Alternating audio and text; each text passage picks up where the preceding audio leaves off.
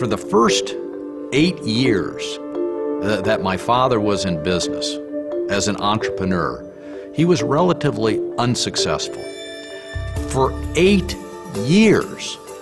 And this country is just built around the ability for entrepreneurs to find a way. I think that the entrepreneur is the person who can see how things can be better and then is ready to take the risk and commit the time and really take the risk to start the company that will deliver the new goods and the new services.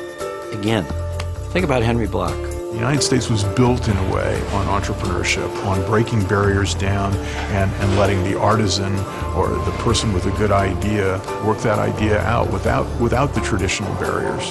You've got to have a dream, and my dad had a dream, and then you have to implement your dream. You have to have the guts to follow what your heart tells you to do, and he did that.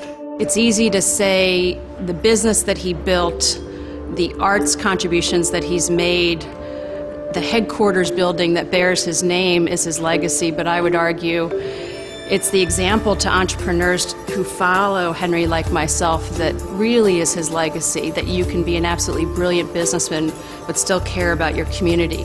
I wanted to give something to society, to be remembered for something, and I still think that's important.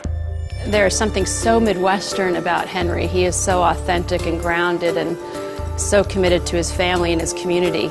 He's an individual, but he's able to understand how an individual can make a huge difference in the lives of other people.